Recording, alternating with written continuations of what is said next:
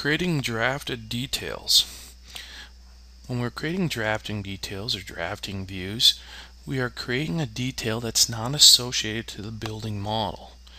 And there are times when we cannot just simply create a call out and add some details to it. For example, if we want to have a carpet transition to where the tile is, or a roof drain is not based on a call out of the roof. To do so, we're going to create our drafting view and we're going to draw everything from scratch using different types of lines.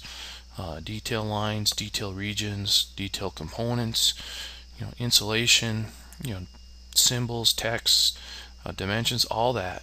So we're essentially drawing it from scratch, but we're saving it with the project. So we're not getting any information from the building model. We're just starting from scratch. And we can take a look at this sample drawing view here.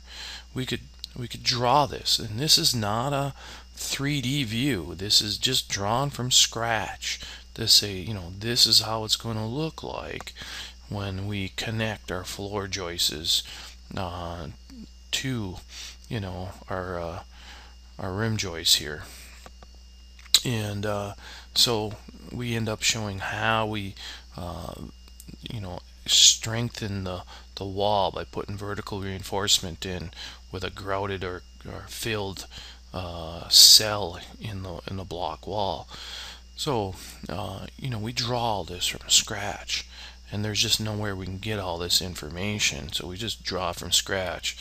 And so it's a totally different method of how we do this. Of course, you could do this in AutoCAD, but the advantages of Revit is, one, it stays with the project, and number two, we can collect a lot of information from our components, from our detailed components. We can get things already pre-drawn for us, so that helps us greatly.